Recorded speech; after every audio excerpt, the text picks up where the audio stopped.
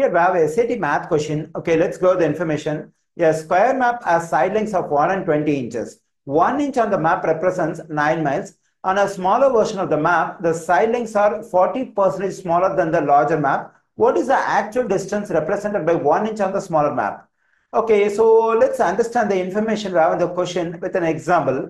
So let's consider two square maps. One is smaller and the other one is larger.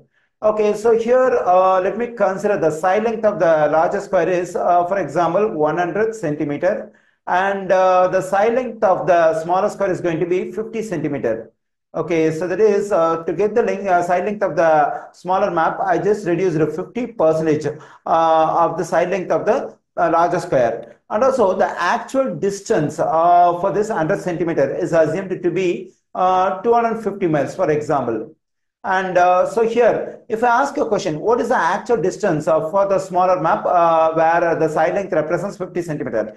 So immediately all the people will say 125 miles. Is it correct?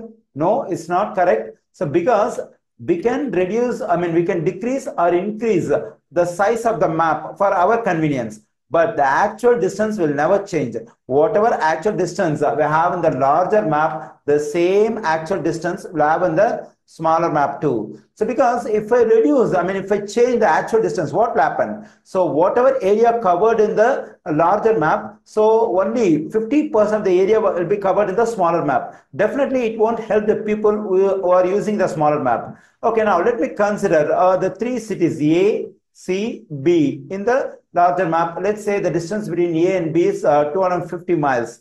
And C is the midpoint of A and C. Then what is the distance between A and C? It will be 125 and it's 125. In case, as we are thinking, that is the actual distance also has to be reduced by 50% of the smaller map. So instead of 250, what will happen is we will consider 125 miles. Then what will happen? Can we get the same area over here? No, we cannot. So because here it's 50 centimeter represents 125 miles. Then you will cover only the two cities A and C, because the distance between A and C is 125 miles. So from C to B will not be covered in the smaller map. So for our convenience, sometimes we'll be using smaller map, sometimes we'll be using larger map, even sometimes we'll be using side lengths which are greater than what we have in the larger map. So the size of the map may change, but the actual distance in each map must be same. So whatever actual distance we have in the larger map, the same distance we must have in smaller map too. Okay, according to the information, in the larger map, 1 inch represents 9 miles. Okay, so 1 inch represents 9 miles. But according to the information we have in the question, in the larger map, so the side lengths are going to be reduced by 40%. That is 40% smaller than the larger map means. So the length has to be, in the larger map, the length has to be reduced by 40%. Then this length, this 1 inch also will be reduced by 40%. When I decrease this 1 inch by 40%, then the 60% of this length will be remaining. So when I take 60% of this 1 inch, it will be 0.6 inches. What about the actual distance, 9 miles? It will remain same as I explained the concept over here. So in the larger map, 1 inch represents 9 miles. But when I come to the smaller map, 0.6 inches represents the same actual distance, 9 miles. Only the size of the map changes. The actual distance will never change. So because I reduced 40% of this 1 inch, so it becomes 0.6 inches. So in the smaller map, 0.6 inches represents 9 miles of actual distance. But the target of the question is in the smaller map. So what is the actual distance represented by 1 inch? So that is 1 inch represents, what is the 1 inch represents the actual distance. What is the actual distance represented by 1 inch?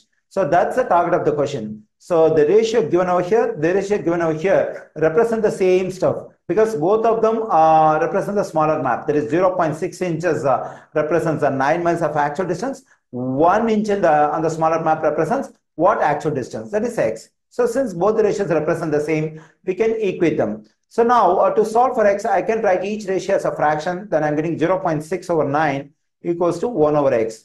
Okay, so here we have x in denominator. We have to solve for x. Since we have to solve for x, we need x in numerator. So for that, we can take reciprocal on both sides. When I take reciprocal on both sides, I'm getting 9 over 0.6 equals to the reciprocal of 1 over x is x over 1, or simply we can write it as x.